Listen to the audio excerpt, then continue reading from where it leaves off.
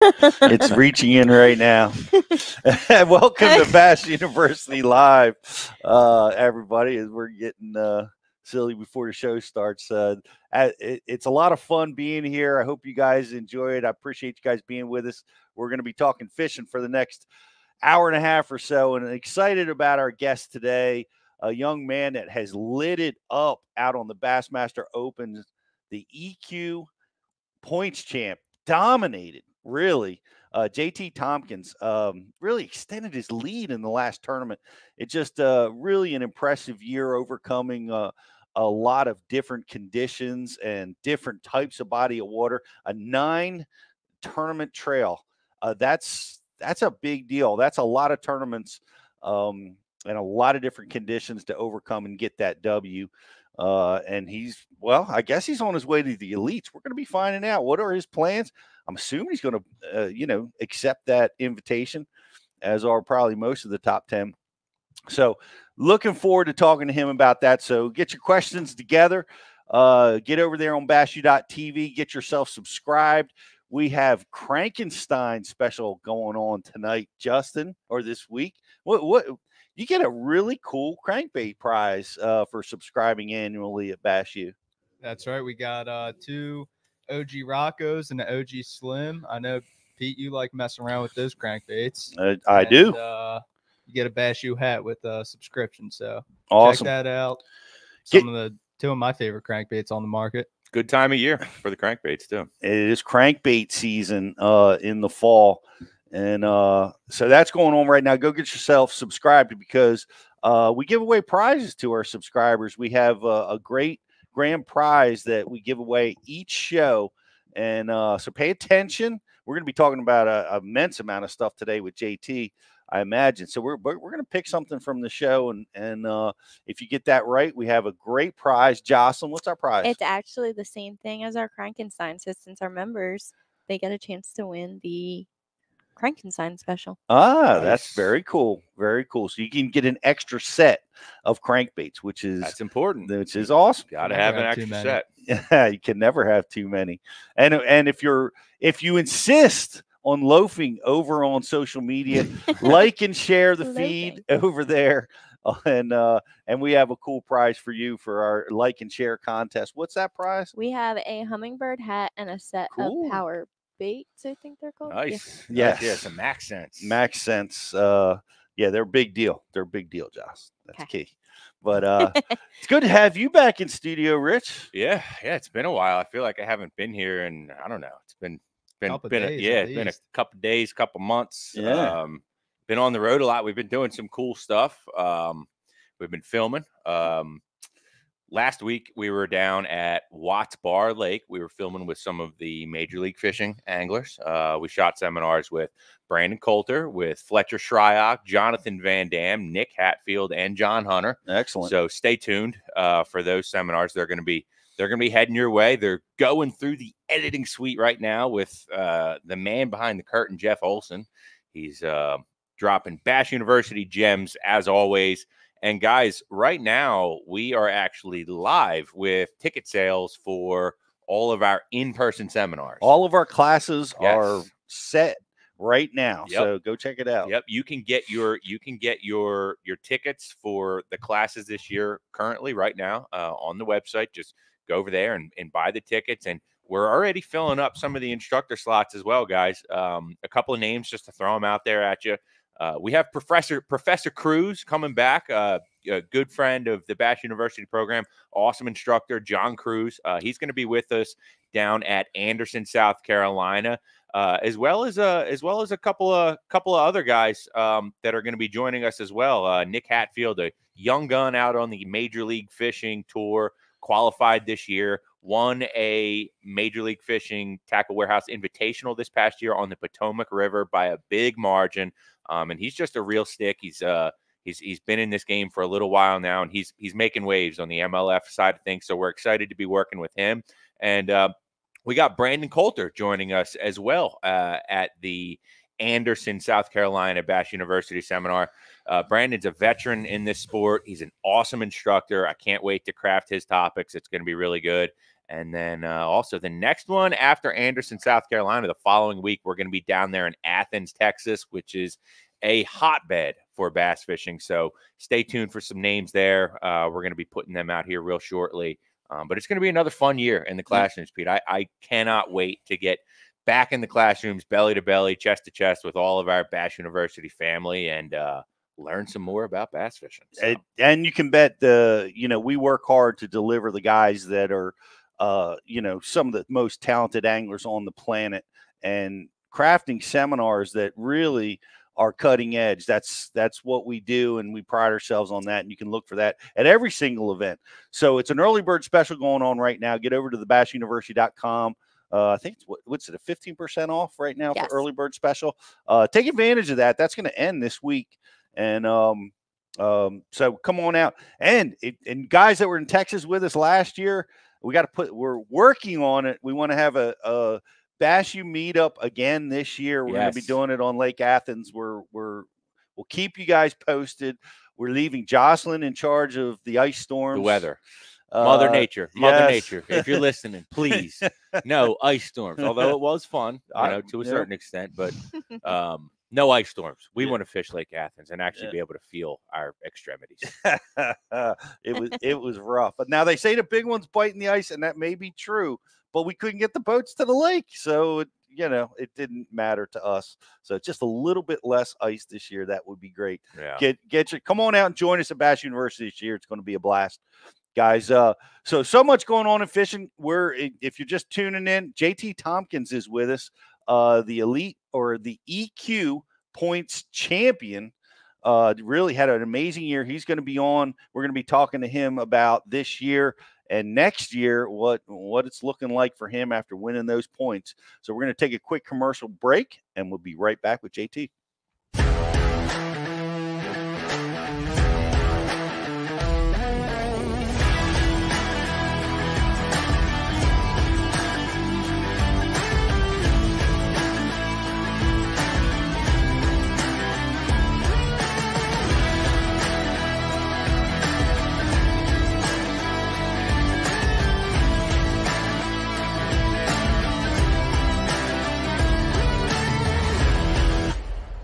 Aquaview, the leader in underwater viewing technology.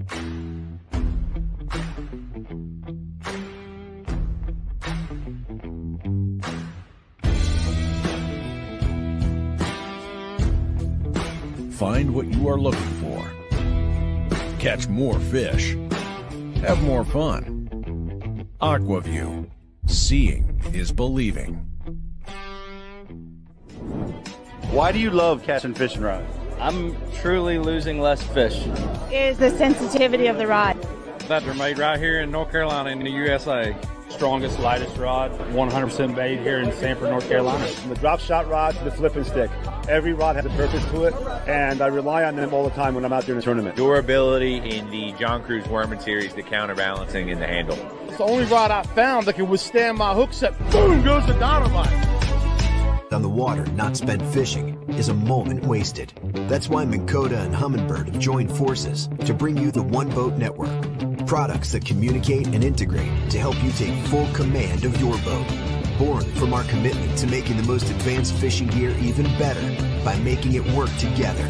The One Boat Network will help you find, get to, stay on, and catch more fish. When One Boat Network products talk to each other, they can navigate your boat automatically. They can give you a crystal clear view of what's below with no messy wires. And they can let you lower, raise, and change shallow water anchor modes from anywhere on the boat. But that's just the beginning. We're never done innovating, integrating, and making your boat simpler and easier to control. All so you can make every second on the water count.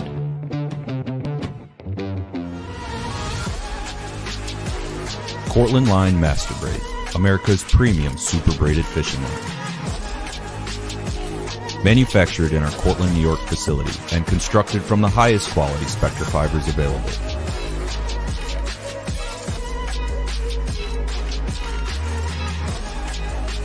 Cortland Line Company, made in America since 1915.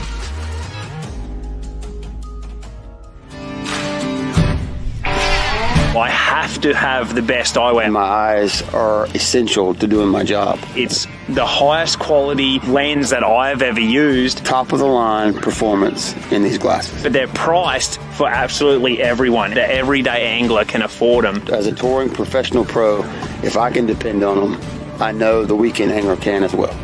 Hobie eyewear, built for the pros. Priced for everyone.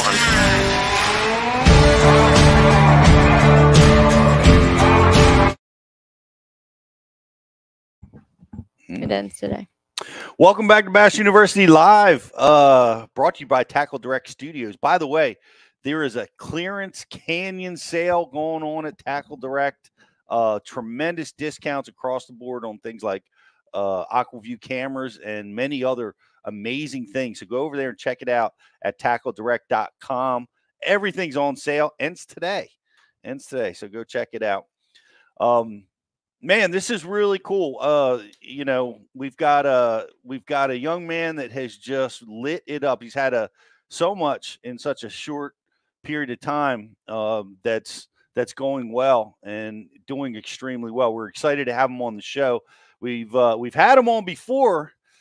We had him on when he put the beat down on me and you on the Chesapeake, and he got that dub last year. And he follows it up this year by winning the EQ points. So really excited to have him with us today is JT Thompkins, the points champ from the EQs. How are you, buddy? I'm doing awesome. How about y'all guys? Man, we're doing great. We're still licking our wounds from last year on the Chesapeake, though. I got to be honest with you. Still stings a little bit, just a little bit. But that was a great win. And it was, you know, I guess we shouldn't be surprised to see you have such great success after getting that W. You know, things just, you know, kept rolling your way, tournament after tournament. I know there was a lot that was going on, but, you know, we talked before the show. You took a little break. I guess you got to finally breathe a little bit. The pressure's off and take a little vacation. Absolutely. It was not a little bit different than winning one tournament, you know, all the pressure and everything stacking up. When you got the EQ points, you know, there's pressure built up from the very first tournament or even as soon as the schedule comes out all the way into the last tournament. So it was a full year of stress relieved at that one tournament once I finally won Angler of the Year, and just super happy to be finally done with this year and on to bigger things at the Elite. So super excited about that. Well, it's you know, there's a lot to talk about there. We got a lot to unpack. So let's go into it. And you know, you have this tremendous success. Where did this come from? Like, how did you get to this level? It's so hard to do, and you're making it look easy. Did you have a mentor? Where did you begin? And as I see your eyes rolling, did you almost get smashed by a tractor trailer? No, there's a guy driving by me on the side of the road, and but I guess where all the success came from. Or sorry, go ahead.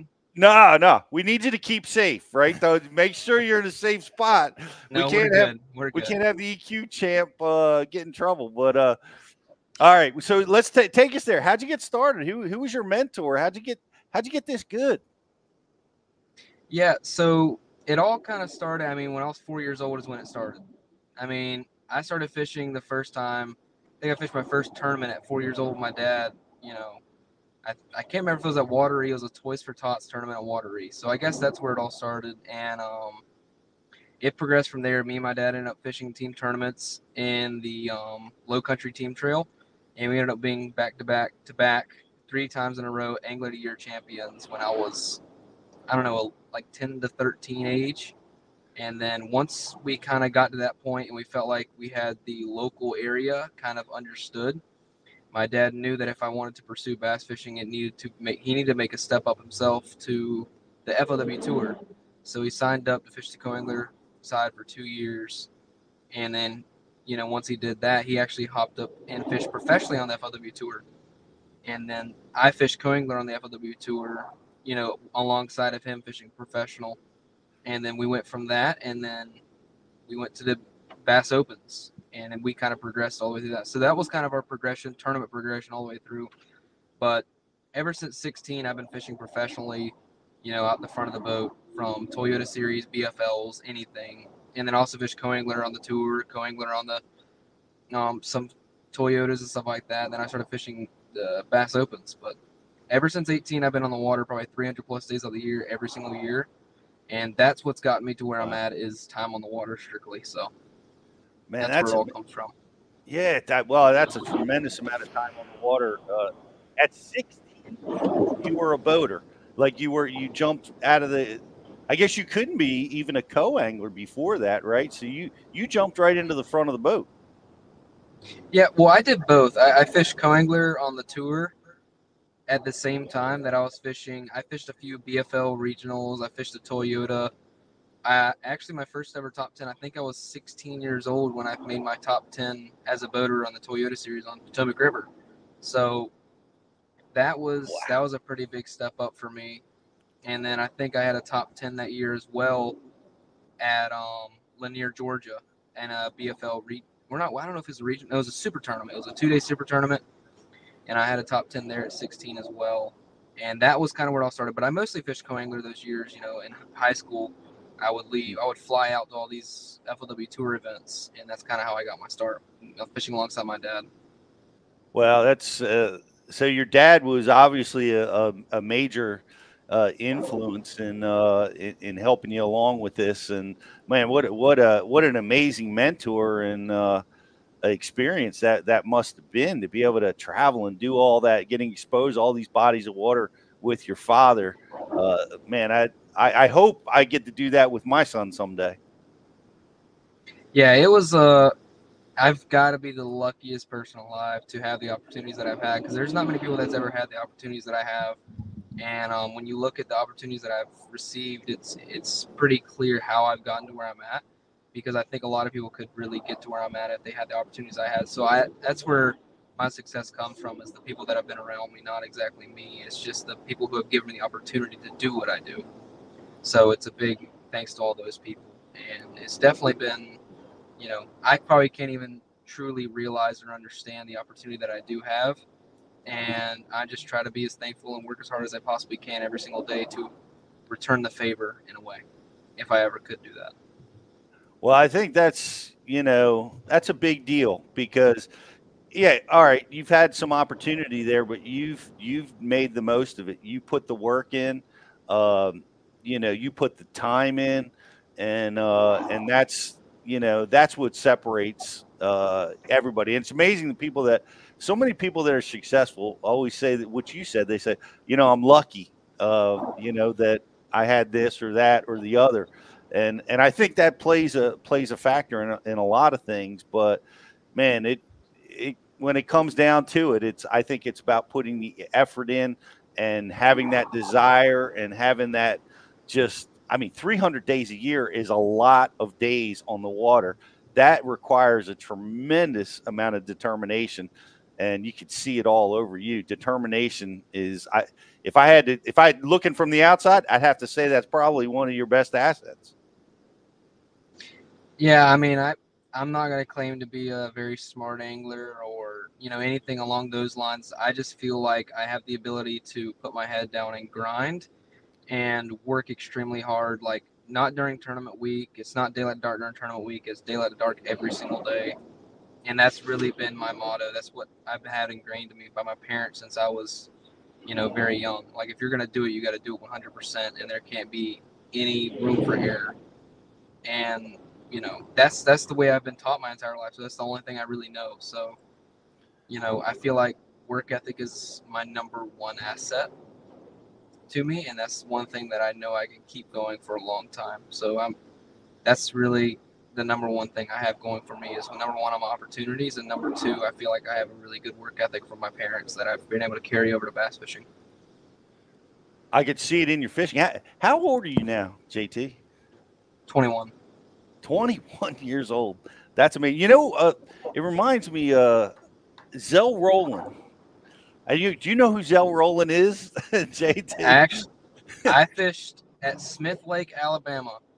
I actually fished co-angler with him on Smith Lake, Alabama in the FLW Tour, and I got to meet him for the first time at that tournament. So I actually know him very well. Well, I just remember his story is your story, starting at 16, getting driven to tournaments. There's a few guys that have done that, but it's wow that you actually got to fish with one of the superstars of the sport, and you guys kind of share the same path. Yeah, it was I didn't realize it then, but I realize it now how big of a interesting happenstance that it was for me to draw him in that tournament and to be where I'm at now. Like, I haven't talked to him since, but I remember that day. It was a day that I look back, like, it wasn't special that day. I couldn't realize how special it was that day, but I look back at it now and I realize how amazing it was to have that opportunity and to have that story built into that day, and to look back at it all the time is just super awesome. I enjoyed fishing with him so much. That day was a special day for sure that I always remember. Well, big shout out to Zell Rowland, who knew he was going to get in the mix here. But you've got a lot of exposure with your father, great mentor, fishing. A lot of influence around, on all these different bodies of water. You're taking on this tournament trail. I mean, you're all over the place too. You're all different types of bodies of water, all different types of challenges. What were some of the biggest challenges you faced this year? My biggest challenge was probably Eufaula, Alabama. Like, it was my first tournament of the year, and it caught me off guard really big because I understand brush pile fishing and I love brush pile fishing, but I definitely missed the side of it of the ledge fishing. I didn't know that, pre-spawn they live on ledges and post-spawn they live on ledges. I was very naive to a lot of things in that tournament, and when I look back at that tournament, I see all my mistakes. So that was probably my biggest tournament that I made my most mistakes in, was that one. So I would have to say that Eufaula, Alabama was my toughest tournament. Looking back now, I feel like I could really rewrite the script and do a lot better. But, hindsight's always 20/20. You can't do that. You just got to go look back and make sure you try not to make that mistake again. So, yeah. So the mistake was not, identifying ledges as pre-spawn areas. And yes, that, and I probably ended up it's famous that fishermen rush the fish. Like, they're second we get a 70-degree day, they're spawning on the bank. It's so when really they were still in their wintering spots.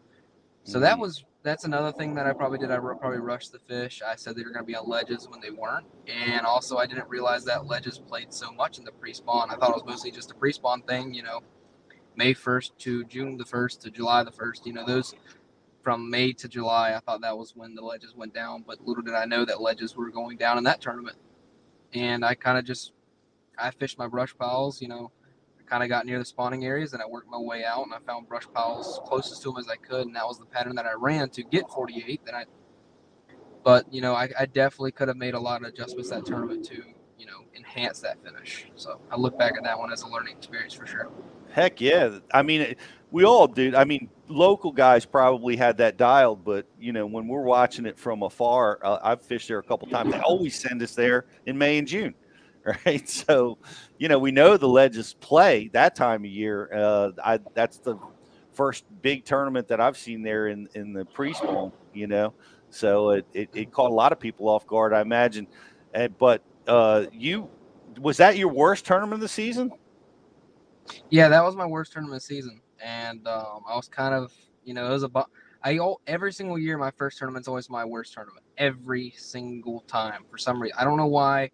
I don't know if it's because I'm rusty or what it is, but that's definitely seems to be the case. And usually I get better as the year goes on. And I just happened to have had a good finish my first tournament and got better from then on. So I guess that's a good thing. We'll see. Hopefully next year I can make it in the top 20 and never leave the top 20. So I doubt that's going to happen, but that's definitely going to be my outlook on the next few years, is hopefully I can keep that train going.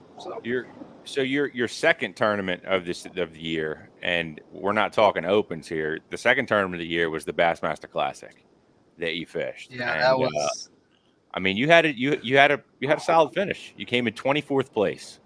How did that finish in the Classic and just walking across that stage and being there, how much did just the feeling of knowing you belong affect the rest of your year? Because I mean, after that tournament, you rolled, dude.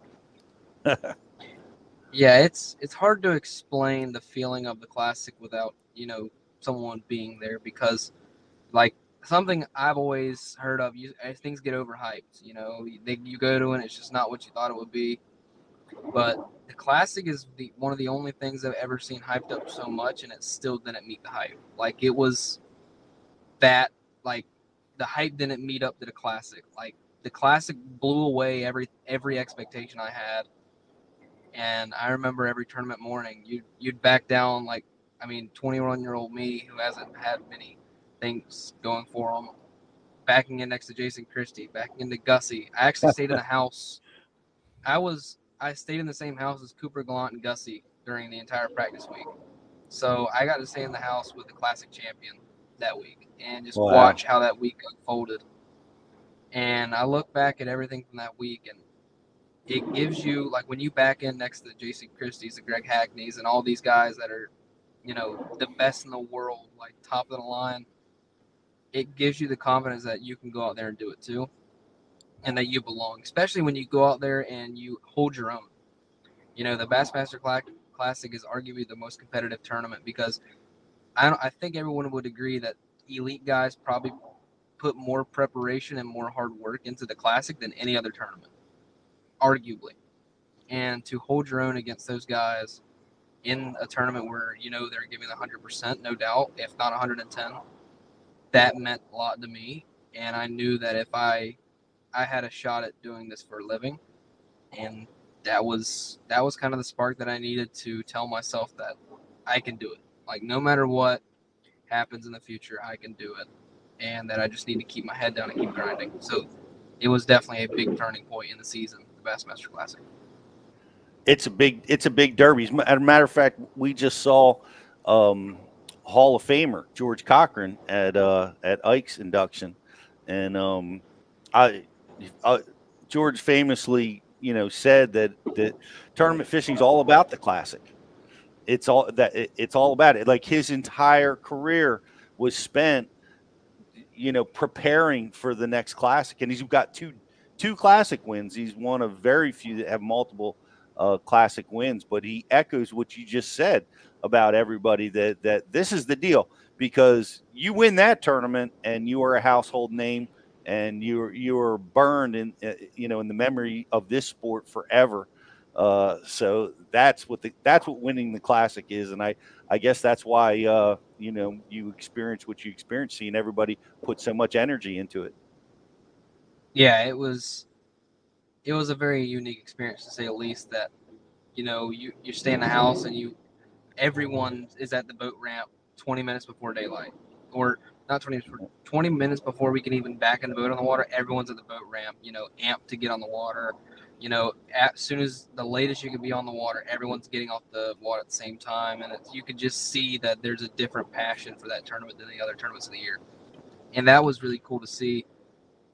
And it also showed me, like, if people work hard for this tournament, just like this hard for this tournament, if I can do it for every single tournament of the year and treat every single tournament like I'm backing in for the Bassmaster Classic and put that effort in, you know, that's the extra percentage. You know, if I can compete and finish halfway of the field when they're giving their 100%, and I'm giving 100%, that maybe whenever they slip up a little bit and I give 110%, that could be the difference that I need to, in the elites, to maybe, you know, squeeze out even better finishes against these guys.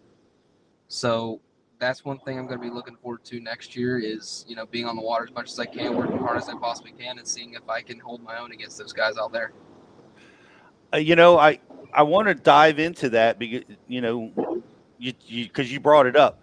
You're going to be going into a tournament trail that that has a big off limits and a very short practice time. I'm sure you've given that some thought. Like, how do you anticipate managing your pre-practice and that really 2.5 days of official practice? That's a very short practice time compared to the 5 days we had this year and previous years where it was no off limits for the opens. How do you feel about that? How are you going to make your adjustment? Yeah, so I honestly, this is gonna sound weird, but like I do so much pre-practicing. Like I go to these places to become a local. I scan the whole lakes, and I feel like it's gonna be somewhat of an advantage. Maybe not next year because I know we're going to a lot of the same places. You guys have a ton of experience on these lakes, and they don't really need the pre-practice. They don't need practice. They already know a lot of stuff that's going on that I won't know. But that's gonna be my job for the next couple months. I gotta go to every one of these lakes, and I gotta become a local.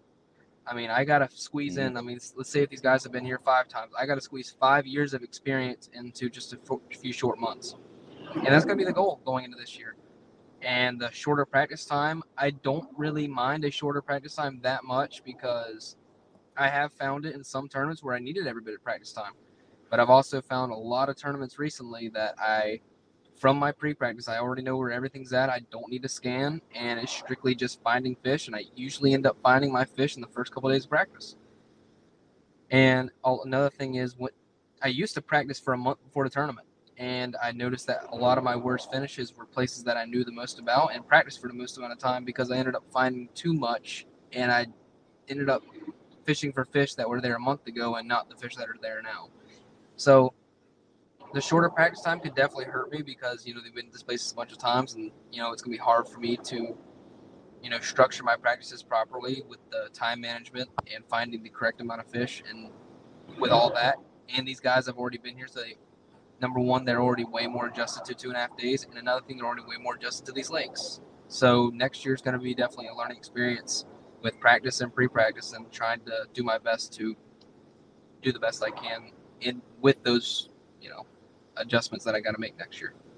Yeah, that's you talked about scanning, and it's amazing. You're going right now, aren't you? You're done your family vacation.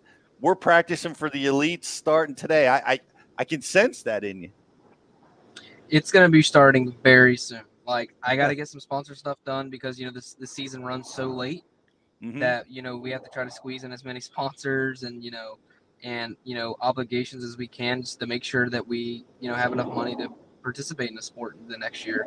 And with it being so late, you got to get it done in the next 2 weeks. So I think I might take a week off to dedicate to getting all my sponsors in order, getting my next year's boat in order, my next year's motor in order, and all the sorts of stuff like that. And so I got to get that done, number one. But as soon as that's done, I mean, I'm going to go home for Christmas for maybe one day, and the rest of the time is going to be spent on the road.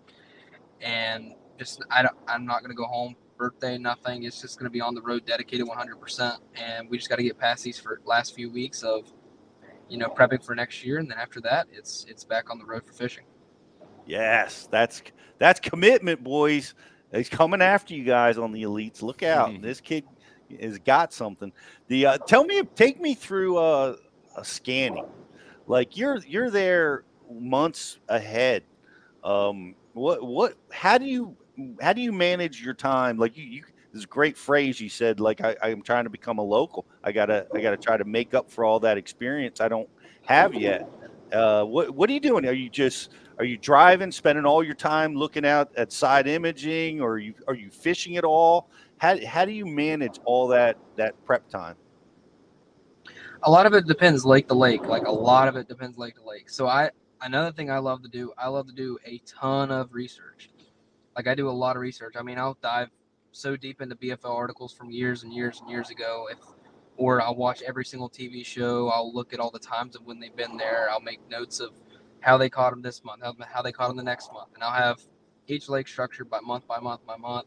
And then I'll also know like what areas of the lake. So once I get all that dialed in and I get my schedule out, I'll figure out the months and I'll figure out everything that's gonna do, and then I'll structure my scanning around that time of year.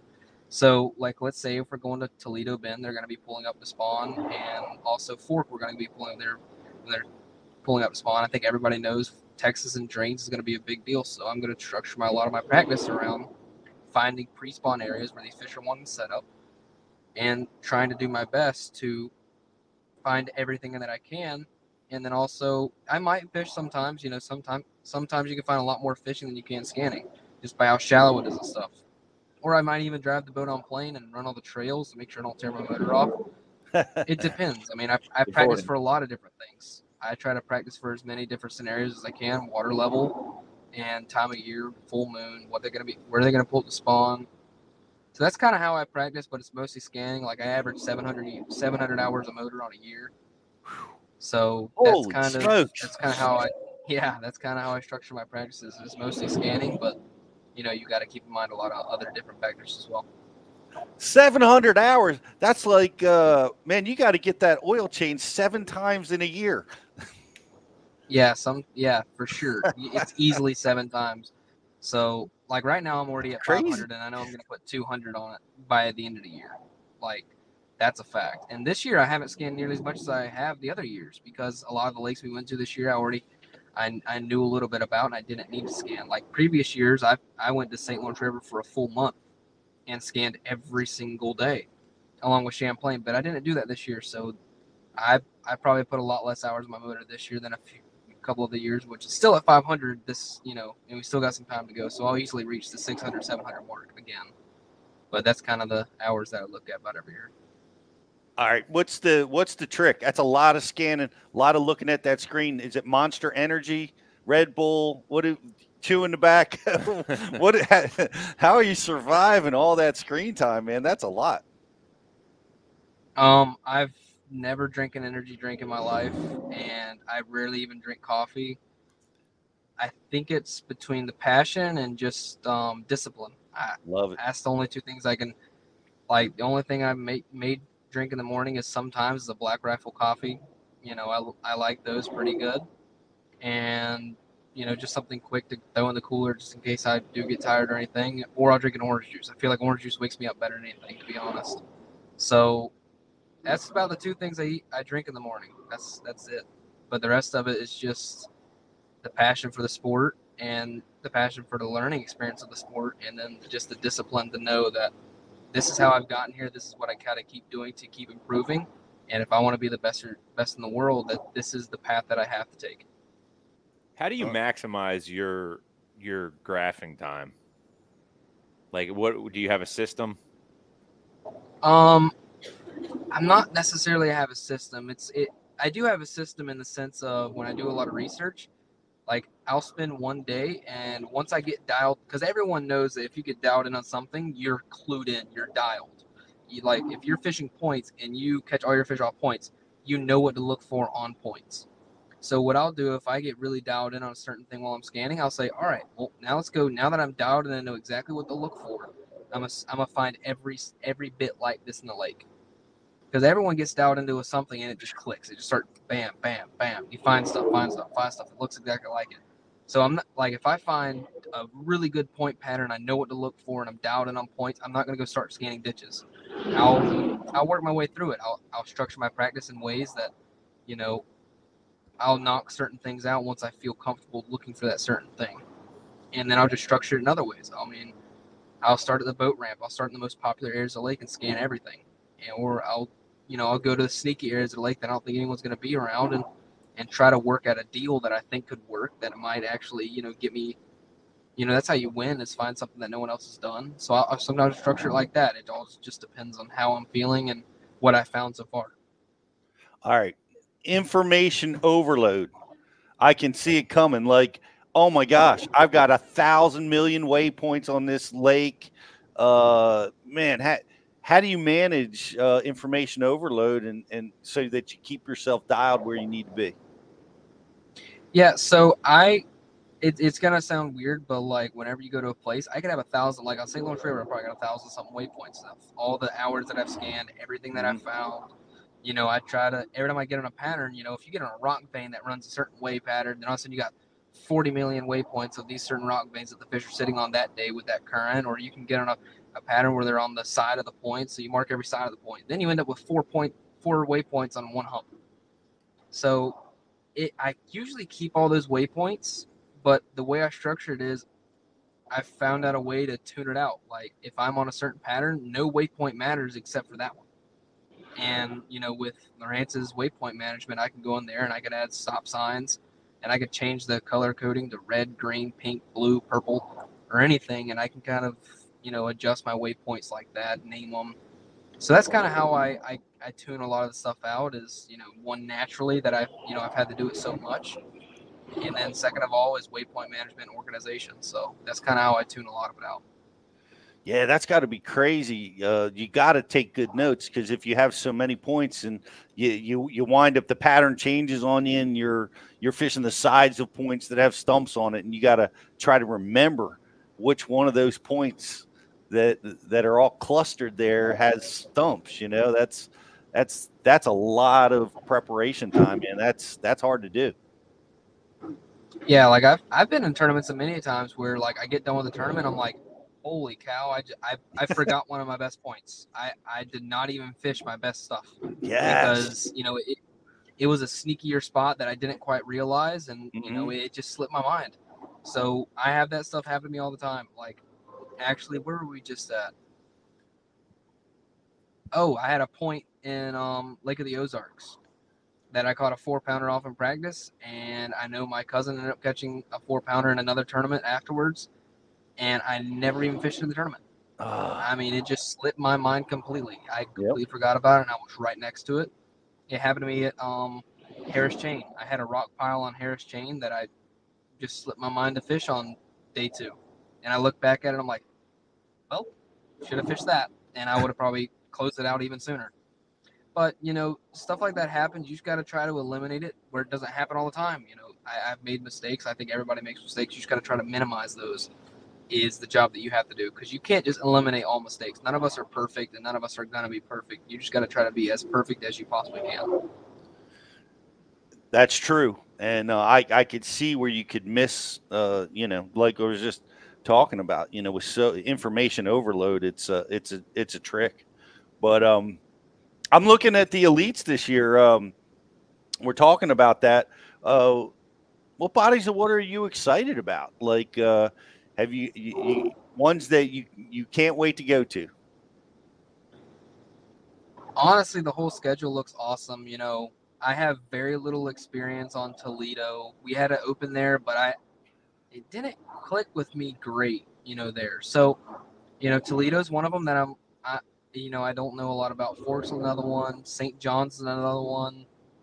You know, I live near Murray, but I haven't had a lot of experience on Murray. Same thing with Smith. I've only been there as a co-angler.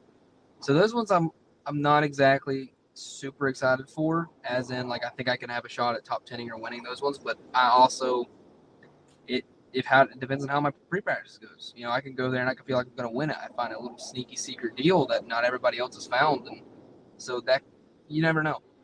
But I am really looking forward to Harris Chain. Harris Chain didn't work out with there being no grass. They killed it all. The watercolor was terrible. For what I really wanted to go there and do, which I'm going to try to keep that not as open as I have been, since it's in the schedule next year, like, that's going to be a deal that I'm really looking forward to if that water clears up and I can kind of do what I want to do and also be grass.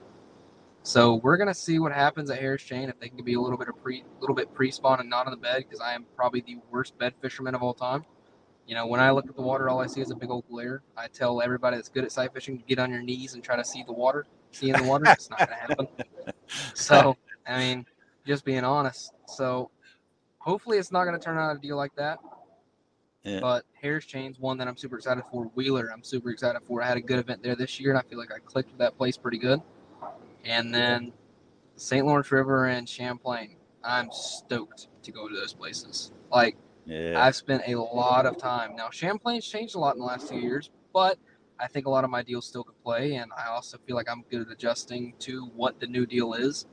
So we'll see. You know, it's all going to come down to pre-practice and hard work, and, you know, try to find more stuff, because especially with it being a new deal like it is there right now, that it might be one of those tournaments you can find something off the wall that not everybody else has figured out yet, and not trying to beat up the areas that everybody else has found. So we'll see. Yeah, that is a great schedule, and you know, I appreciate your sight fishing situation. It's never been a real strength of mine, but we had to. You got to go check out Drew Cook's sight fishing seminar at Bass U. It's one of the most eye-opening seminars about that technique that I've ever heard delivered, and we have a lot of them on Bass University. But those guys, Drew Cook and Drew Benton, are really ahead of the curve on that. And I'm 5'10". I'm always jealous of the 6-footers, like the guys next to me. They can see better. They got a better angle. It's unfair. They should eliminate sight fishing from tournaments. It's my opinion. Yeah, I think it was Chris Bose that I was talking to. I was like, can we please come out with a rule where, like, we just measure the height of the tallest person in the field, and then everyone else just below that can build a platform up to that height? I feel like that's fair. That's like the closest thing to fair as you can get. So I feel like that's a great, I think that's a great idea. Like, I mean, I get a 1.5-foot pedestal, and Jeff Gustafson, he gets to stay on the floor. I feel like that's fair. His boat's already 9 foot out the water. He should be able to see everything. I love that idea. I'm in. I'll sign that petition, JT. I'll sign it so fast. You're allowed to stand on the trolling motor, right? Yeah, but everybody has a trolling motor. Like, even if I'm on the trolling motor, I'm the same height as Gussie. I mean, it's hang on. I got you, man. Have you seen those saltwater Minn Kotas that are like, the shaft is like 4 feet above the boat? Yeah, I pull up to the Minn Kota trailer to get my 97-inch trolling motor put on that.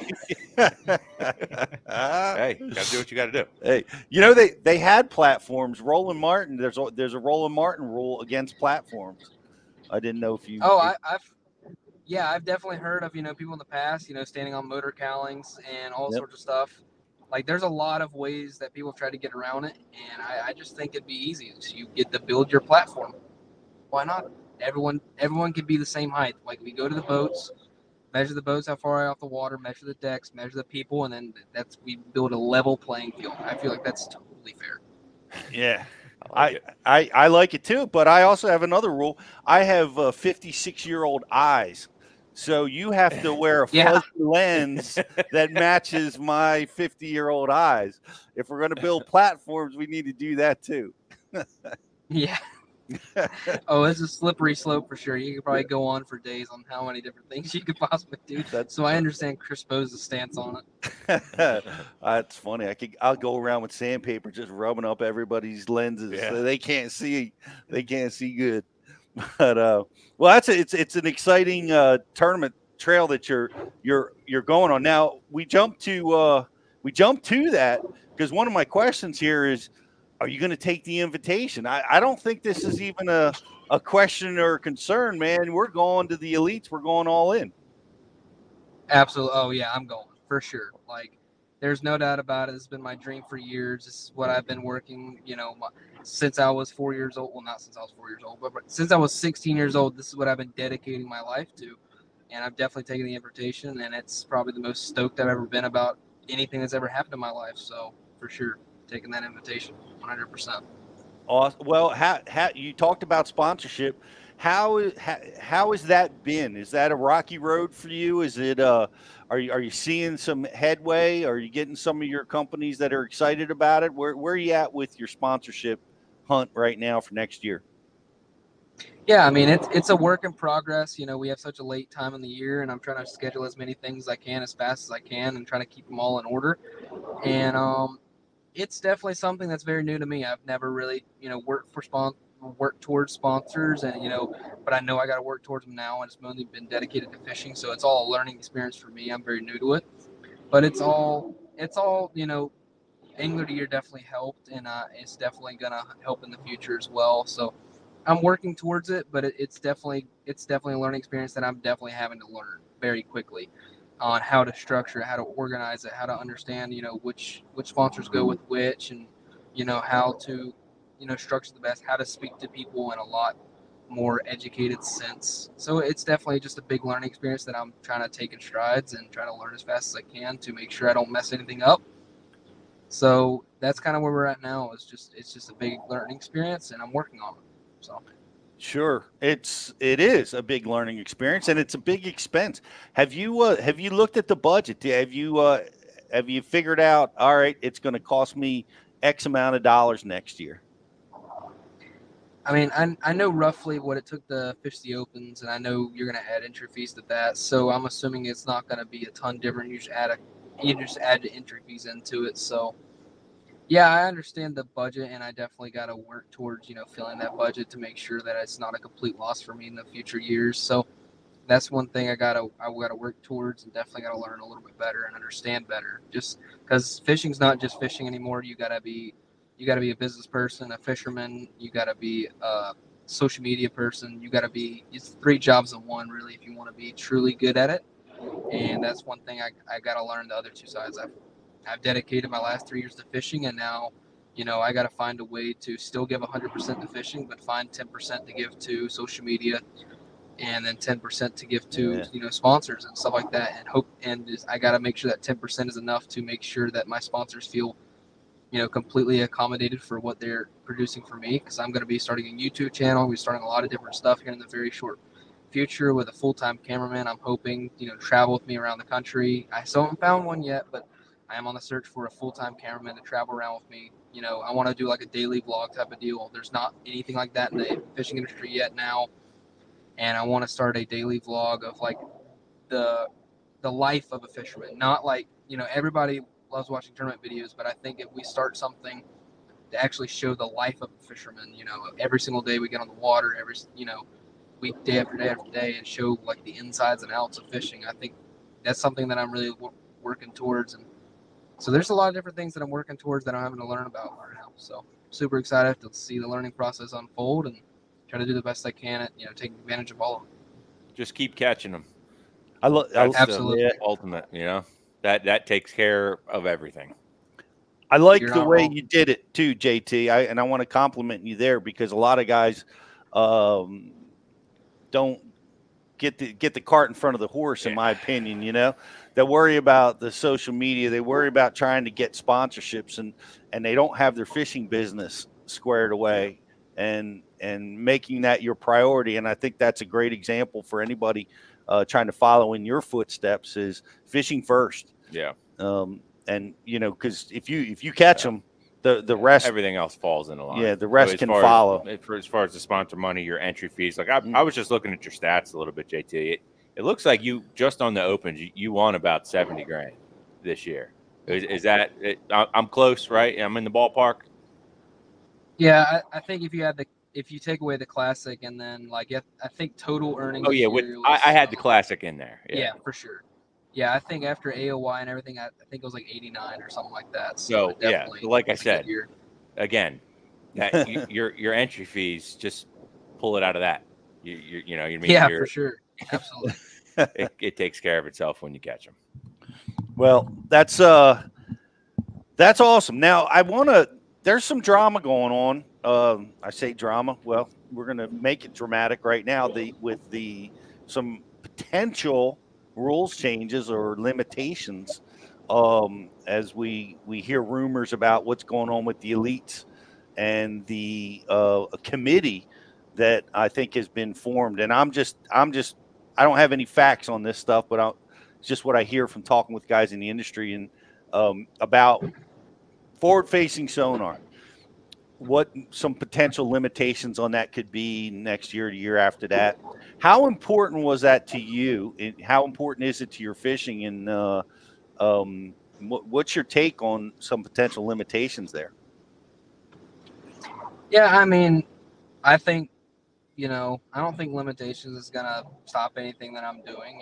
There is still hard work. It's still, bare bones bass fishing. It's a lot of intelligence, but it's a lot of hard work, and it's who puts in the most amount of time and who does a lot of things. So I don't think that, whether it be 8 panoptics or 1 panoptics or no panoptics, I don't think there's no stopping, hard work and dedication when it comes to any sport there is. So I think that a lot of the younger kids, they have more time to dedicate to the sport and hard work, and I think that's what's really doing it. I don't think it's necessarily panoptics. I do think it definitely helps. Newer age technology is going to help the newer age. The people who are more willing to adapt and adjust and learn. And it's hard to, whenever you caught them one way your whole entire life, it's hard to change that. So I get every single side of every single aspect of the sport and where people are coming from both sides, but I don't think it's going to change the newer age taking over. I mean, it's honestly weird that bass fishing is an older age sport. look at every other sport in bass fishing, or every other sport other than bass fishing. You don't see 50-year-olds out there, like usually dominating sports. So seeing a younger age isn't really a shock to me. But I also do see the side where, experience is also a lot bigger, avenue of bass fishing than it is. Like even if you look at chess, like chess has nothing to do with, technology or new age, but you still see younger people taking over that sport. It's just a hard fact of life that, the people who are more willing to dedicate the time and who have the ability to dedicate the time and also have their younger minds that learn a little faster. They're not, as clogged up as, older people who have a lot of other things going on. We don't have as many things to worry about. So I think there's a lot of different ways you can look at it. And I completely understand where everybody's coming from every side. So that's just kind of my take on it. I don't think it's going to stop it, but Pan-Up definitely has helped me for sure. I'm not going to act like it hasn't. I feel like I've taken advantage of it, as best I could. I learn it. I've dedicated a lot of time to it. And I'd hate to see it leave because of how much, time. I know a lot of anglers, they've spent entire winters learning how to do it. So I'd hate to see it leave. And, I think it's something I think we need to learn to embrace and learn how to cover a little bit better to really get the most out of it. I think is another big side of it too. So it's good to be talking to somebody that's pro forward-facing sonar, which, it seems like, we've been talking with a lot of negative there, but I love it. It's not only, it has enlightened me and everybody about what fish do and the way they move, and it's exposed patterns that we just could never ever figure out before, and I think it's fascinating, and I do too. Look forward to it continuing. Yeah, absolutely, and I also don't agree with the whole entire aspect of. I think it's hurting the fish. I don't think it's hurting the fish at all. Like Champlain, I know a lot of people are saying, oh, now the fish don't have any place to hide. Well, now we're fishing for completely different fish we've never caught before. We're not going to the same rocks, catching the same fish. I mean, it's very common knowledge that, same fish spawn on the same beds and same fish live on the same rocks every year. So it's not like these anglers are going out there and catching the same bass every single year and snatching them from his home. Now we're opening up the avenue to, instead of being able to catch, 40% of the bass in the lake, we can catch 100% of the bass in the lake. And we're actually spreading out the pressure that's put on these fish. So yeah, there's a lot of things that I think a lot of people have just taken a very narrow sight to and haven't really looked at it in a different way. Yeah, I think it's, just on like Toledo and Sam Rayburn and all these places with standing timber, I think all those fish haven't been touched for years. And now, we're getting relief from the bank. Like those bank fish that have been beat up for so many years, now they're getting some relief. And, the timber are getting a little bit extra pressure, but it's not going to hurt anything that they get any pressure because it's gonna overall make fishing better. You can go to the timber and catch fish. You can go to the bank and catch fish, and it's going to make both of them slightly better. So I think it's great for the sport. I think it opens up a lot of new avenues. I think it opens up a lot of new ways of thinking. It keeps us from getting stuck in the mud from every single lake. Who wants to watch? I get it. A lot of people don't understand it right now, but I think it's going to take just a learning curve. But no one wants to watch someone go to the same lake, catch them on the same point, catch them on the same rock every single time we go, like they sometimes do at St. Louis River and Champlain. So I think seeing new ways to catch fish, I think it's exciting, but I can also see where it's not exciting. So I'm going to, I'm working hard to make it as understanding as possible on both sides and, try to be as accommodating to both sides as possible because you have to learn to, agree and understand both sides to make sure that you are, liked by both sides as well. Because, everyone has opinions and no one's wrong and no one's ever right. And you have to try to be as perfectly understanding of both sides as possible. So I like that. I like that perspective. And I think it's a good one. And its watchability has been in contested. I love the screen on screen stuff. I love when guys are talking about what they're seeing on that screen. I think that's great. But, if you've ever watched a sight fishing tournament, it's the same thing. You're looking at the back of a guy. Mm-hmm. If you've ever watched a ledge fishing tournament for the last 20 years, you're staring at the back of a guy. It's just that's any offshore patterns are going to have that same appearance as a forward-facing sonar tournament will have. So I don't buy that argument. And Actually, yeah, when we were down at the ASA event just recently, and I spoke with some people from Bass, and they said the ratings on the forward-facing sonar tournaments were actually up from previous years. So it's watchability being contested seems like it's not the deal. It's not the real deal. Yeah, so I agree 100%. I mean, before on Champlain, we watched an absolute masterclass of Brandon Polinick with 360. I mean, right? He was making everybody look silly with 360. He was still staring at a screen, but he was so good at what he does, and he was such a connoisseur of the electronic side of it. He just did it with a different screen. Like it just because it's not live doesn't mean it doesn't do the same thing. And he was just so good at it that he dominated. I mean, I remember he dominated Champlain. He dominated St. Lawrence River with all this technology. And we watched Gussie dominate with, sonar. But then everybody doesn't like whenever he dominates with live sonar. So a lot of it's just confusing, and I think a lot of it's just, I think a lot of it's coverage. I don't think the coverage of it is very good either. I think a lot of people do think that you see a dot, you cast to it, it bites, you set the hook, you put it in the box, and you can roll on. But it's not like that even remotely close. And I think if we could ever get to the point where we can get the live sonar on the screen and be able to have people talk through it and understand that side of the sport a lot better, I think we'd be a lot better off as a community to learn about it. And plus, it's hard to relate with something you don't have. And I think if it's possible in the future to make Panoptics more of an available, electronic to a lot of people, work on making it affordable with, I think as competition grows in the electronic side, exactly, with the electronic side of the fishing industry, I think everybody's coming out with theirs and competition's great and it drops prices. So I think as more people get Panoptics, the more people will understand it and understand that it's not just cast to a dot and catch a fish. And that's whenever we're going to see the sport take a big leap, because I just don't want to see the sport this close to being the next big thing with technology and awakening, a new group of people. But we just turn around and go right back to, the old ways.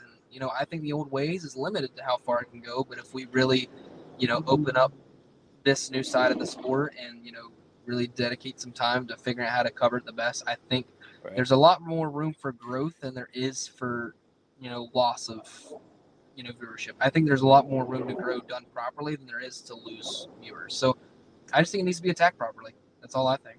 Yeah, I mean, it gets compared to video game fishing a lot now. Well, guess what? There is a lot of freaking kids that are paying to watch people play video games. Thing in the world. So there's $1 million tournaments that anglers or not anglers, but they're video games are the most popular thing in the world. Period, bar none. There's nothing more popular than video games. Go look at the stats. The tournaments cost more. The tournaments are bigger. The viewerships are off the charts. The amount of people making money on YouTube by playing video games. So people calling it video game fishing, I don't even think is hardly an insult. Video games the biggest thing in the world, and fishing's just got a piece of that. So why can't we just introduce, more people from the video game side, and it can grow the sport? It's just another avenue to grow, in my opinion. So I think there's definitely a lot more to it than people realize, and I just think we need to show it better. Engagement. One of the things that I see with my son who's 14, watching the live sonar is engaging immediately. Like previously it would be, where I'm casting in my mind, I have a visual like all fishermen do about what's going on with my bait, what's going on under the water, what the predators could be doing. And now he can be in that world with me by engaging immediately with the screen, where previously they're lost, right? They have to have this amazing patience to try to wait for something to happen that they can't see or understand. Now immediately they're engaged. We see it with crappie fishermen too, that crappie, the sport of crappie is like going nuts because people that couldn't, they just stare at a cork and hope they had it in the right spot before, but now they're on the hunt and they're engaged through this whole process. And we're seeing the sport of fishing. I think it takes that engagement part where people go out, they have a fun experience, and they're likely to come back and do it again. And I think that technology definitely brings that to the table. I agree. I think it also brings a lot of older people back into the sport. You know, Yep. I've heard the argument where a lot of older people, they don't have the time, they don't have the energy to go out there and dedicate 8 hours to figure out how to catch the crappie out of brush piles and, you know, spend all that time learning where they're at and everything, to where now they can just drop a pan optics in a pocket, scan around, go to the brush, pull over to it, line up, and you know, it makes it more efficient for these people who are weekend anglers. They don't have the entire week to go figure them out. And now they have just the weekend to go do it, and pan optics makes you just that much more efficient. So I think there's a lot more room for growth than people are realizing, and I think it could be the next big thing.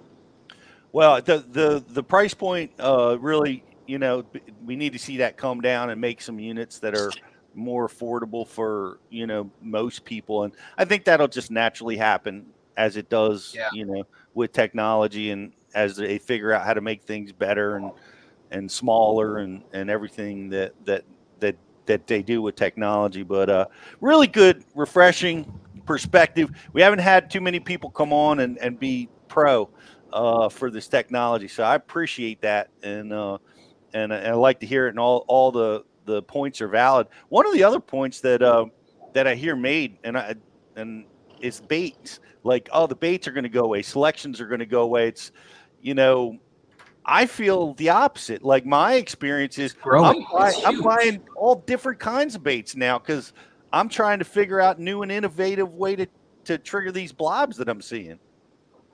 Yeah, I think that's quite the opposite. I think it's just open up a whole other avenue of sports. I mean, you're not gonna stop catching fish one way because there's a new way. I mean, that's not how it's gonna happen. I mean, I heard something crazy like, oh, they're gonna get rid of jigs. It's gonna become a different thing, like, you know, just regular Arky head jigs. And then I look at Tyler Williams, who's, you know, dominated the last 3 tournaments on an Arky head jig with live scope. So it's just, none of it really makes a lot of sense if you stand back and look at it. It makes sense initially whenever you're like, oh yeah, and then you go look at it, you're like, well, not really. So like, even you got anglers like Tyler Williams, you know, dominating with an Arky head jig, and you say people are, oh, you can't catch them on a jig anymore because you're gonna get beat offshore with a Demiki head. Not really. You just go throw a jig at the same dots, and if you learn how to do it better, it works. So right. There's a lot of different. I really think it's growing the sport. I think it's opening up new things, like especially Japan. I mean, a lot of those guys are able to come over here and learn a lot faster because of it, and we're able to see a lot more new faces, and it's really refreshing seeing this come to the sport and all these new things that are coming from it. So I think it's super refreshing seeing a new age to the sport, personally. I agree with you. Tyler Williams, you guys are buddies. Are you gonna room together next year? Is he going to accept the invitation too? Do you know?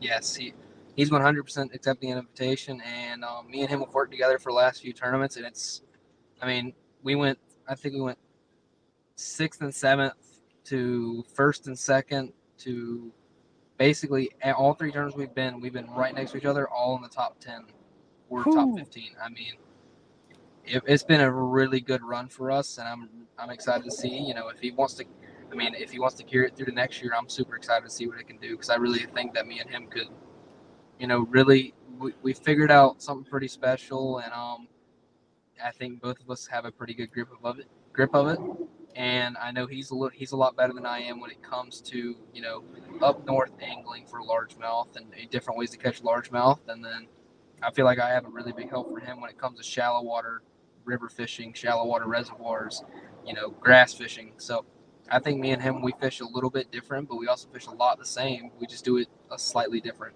So I think me and him could do some really big things in the elites if we work together. So I'm super excited to see what comes of it. That will be exciting. We'll look forward to watching that. Justin, you got an IM? Yeah, we had a couple questions about like some of the baits you relied on heavily this year, JT. I mean, I know a couple of them just from seeing some Bassmaster articles, but what were some of your confidence baits this year that helped you along the way? Great question.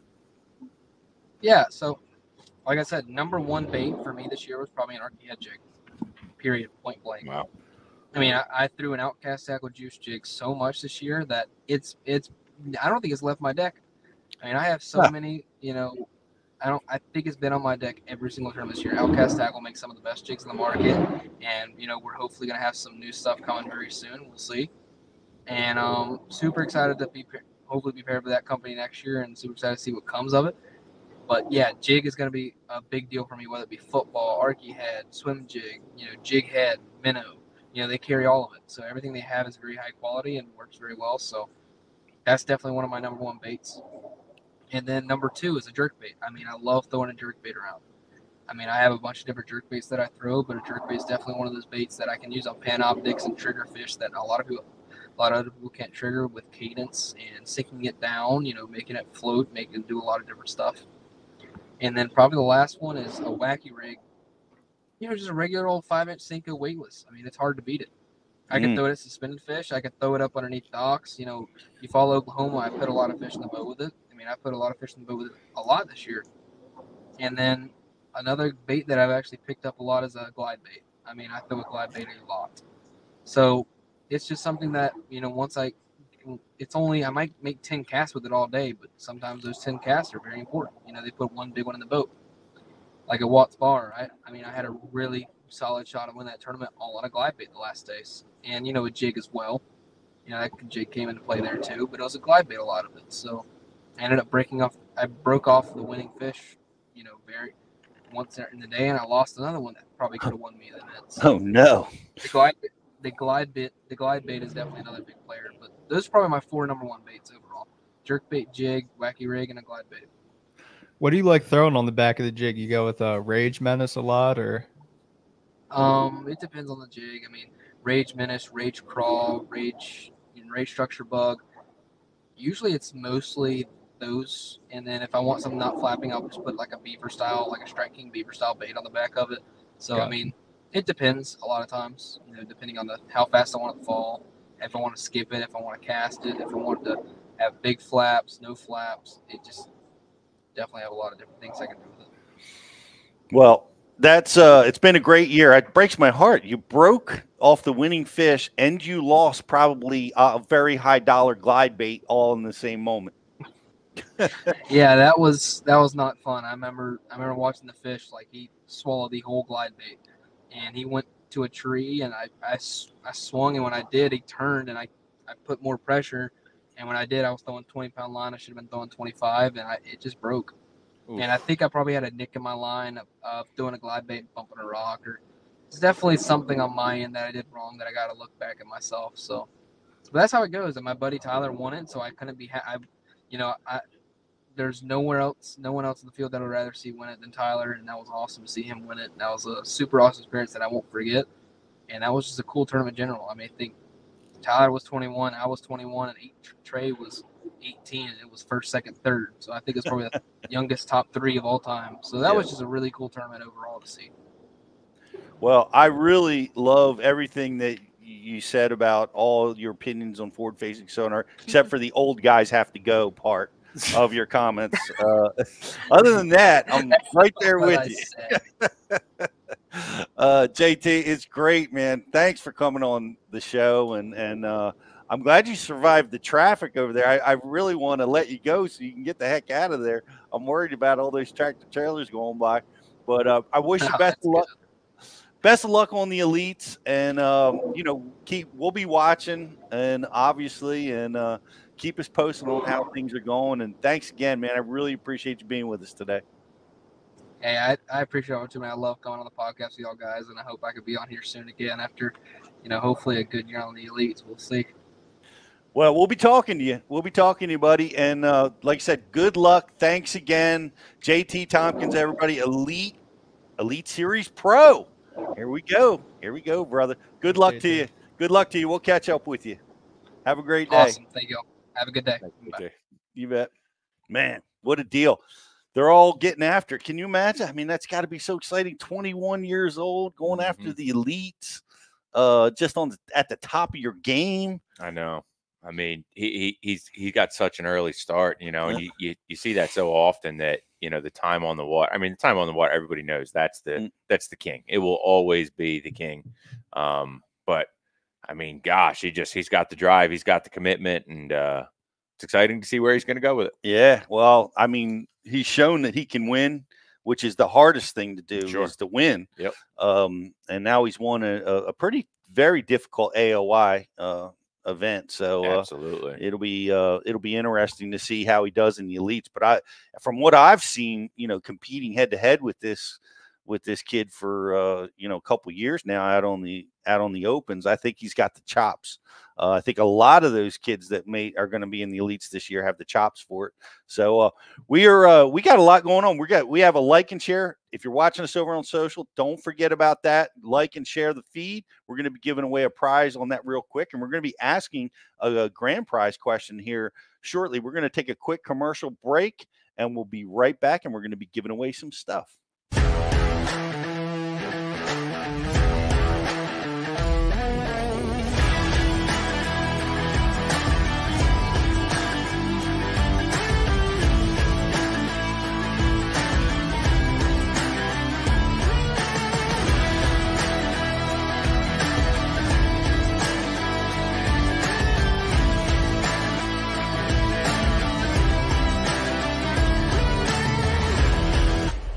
Aquaview, the leader in underwater viewing technology.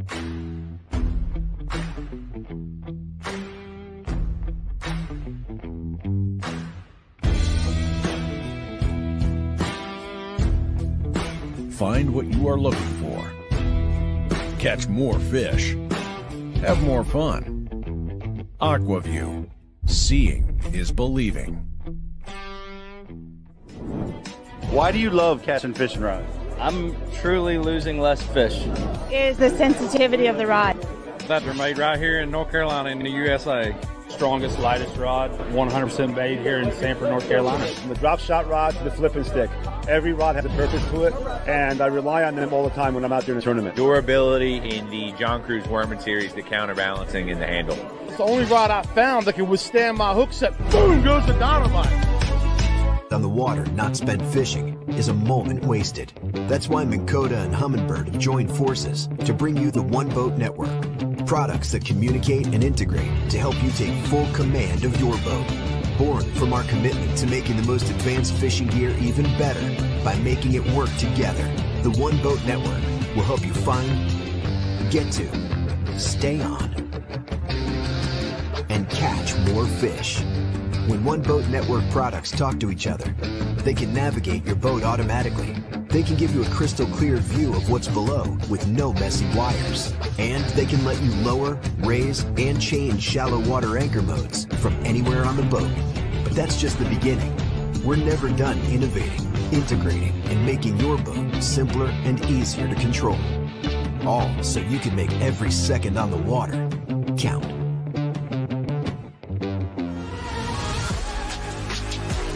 Cortland Line Master Braid, America's premium super braided fishing line. Manufactured in our Cortland, New York facility and constructed from the highest quality Spectra fibers available.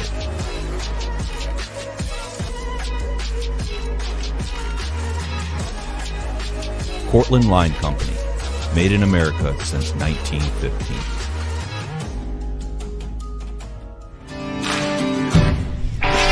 I have to have the best eyewear. My eyes are essential to doing my job. It's the highest quality lens that I've ever used. Top of the line performance in these glasses. But they're priced for absolutely everyone. The everyday angler can afford them. As a touring professional pro, if I can depend on them, I know the weekend angler can as well. Hobie eyewear, built for the pros. Price for everyone.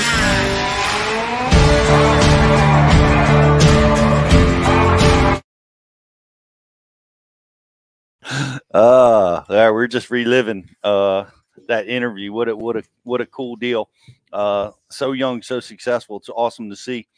Speaking of which, Jake and I battled you this weekend at the Chester County Bassmasters on the Upper Chesapeake Bay.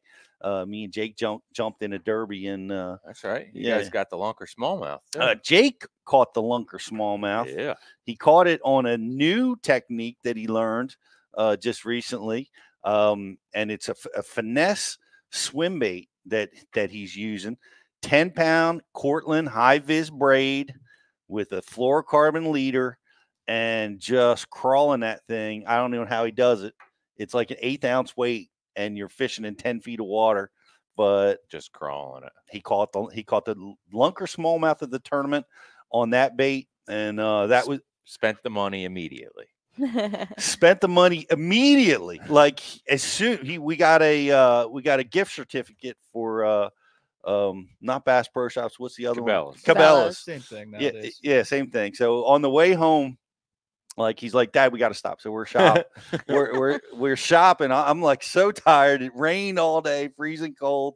We had to go. We had to burn that $50 up, and we did that immediately. That's awesome. What did he buy?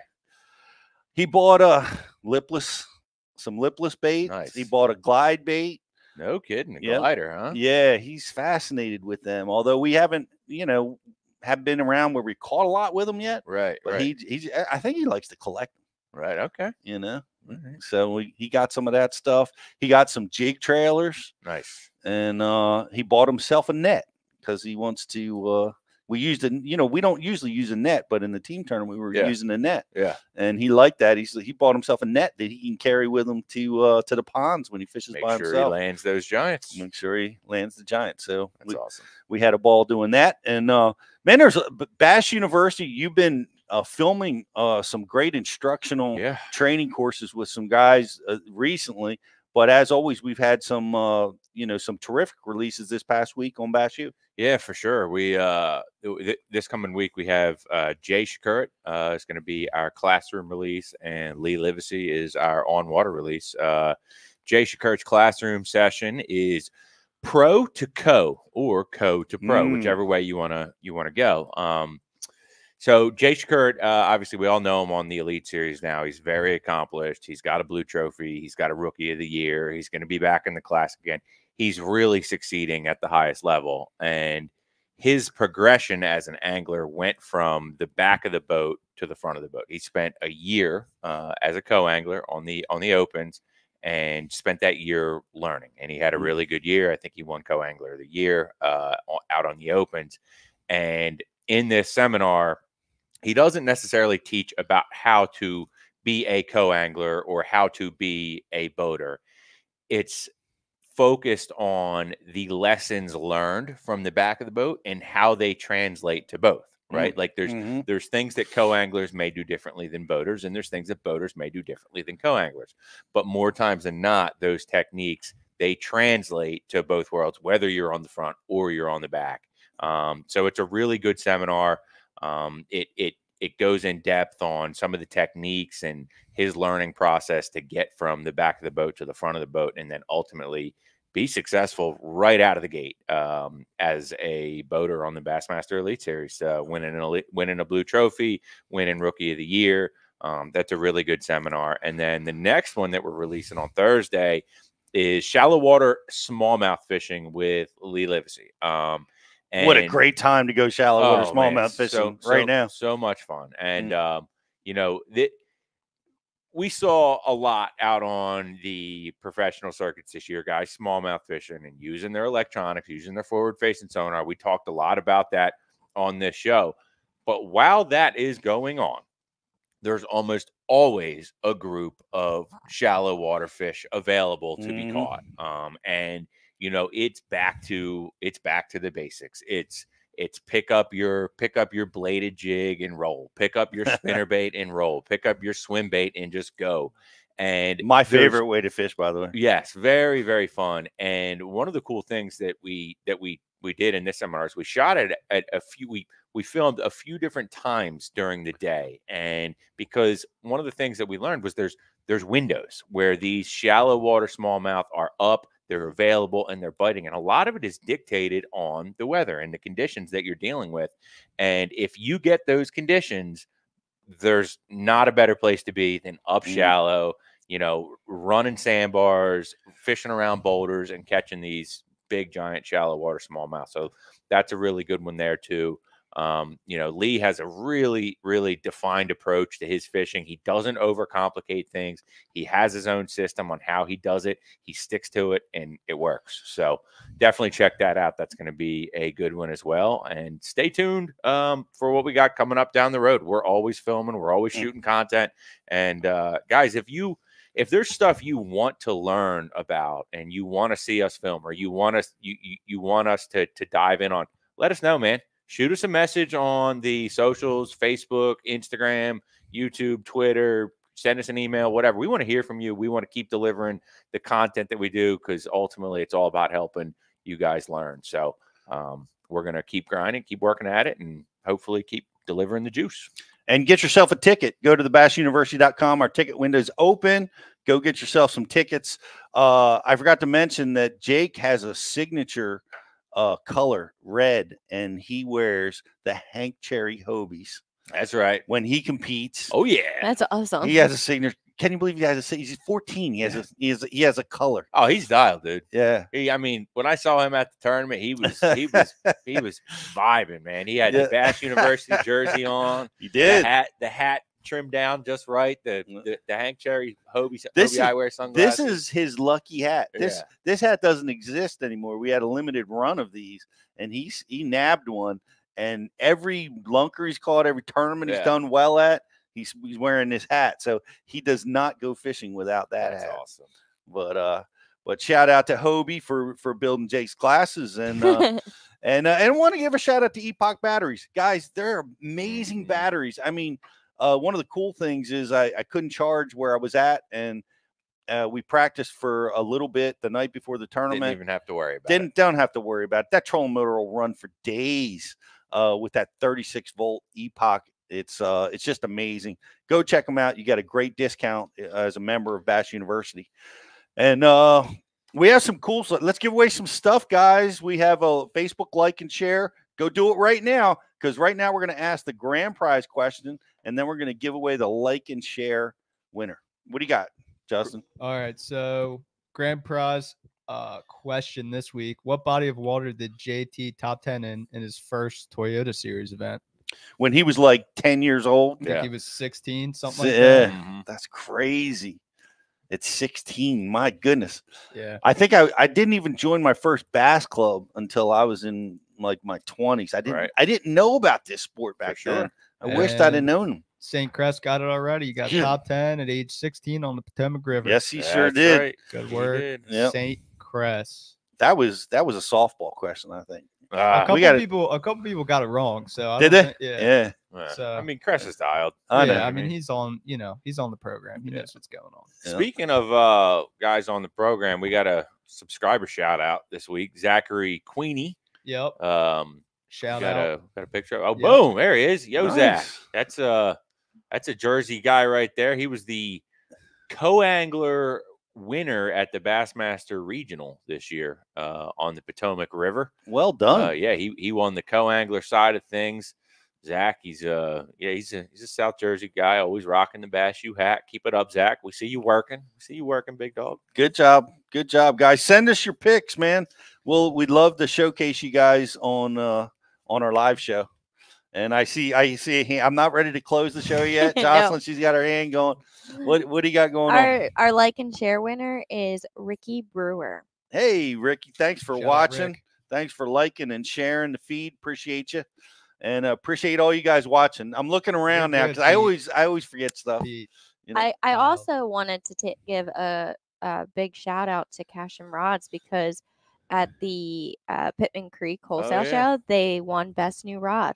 Got some hardware for that spinnerbait rod. 7'2", medium heavy mod fast, I think. Nice. Yeah, that'll be a good little spinnerbait and chatterbait rod. Yeah, it's a good length right there on a rod. Well done, Cash, and we love our Cash and Rods, and congratulations on a great win, great product, guys. Thanks so much for watching. We're going to be back next week with another edition of Bass University Live. Don't forget, right now, if you haven't signed up, I can't believe it. Get over there, get it done. We've got a tremendous crankbait package that's going to go out courtesy of Rapala with a Bass U hat. So Go check it out. Get yourself signed up. It's a great time to do it. This is the off season. You heard JT talking about it. He's taking like a week to work on some sponsorship stuff, and he's getting right back to it. This, if you're serious about fishing, you want to get better, this is a great time to do it, even if it's nasty and cold where you live. All the content at Bass University, the training seminars will help you. All the money you can save on your tackle too, with the member benefits. With all the member benefits as well. So get yourself signed up. Thanks for watching. Thanks, JT Thompkins.